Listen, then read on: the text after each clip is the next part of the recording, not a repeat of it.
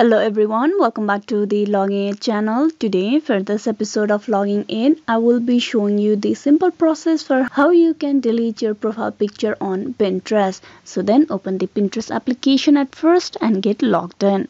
Once you're at the home page of Pinterest, you go to your profile. You need to tap on the profile icon on the top left.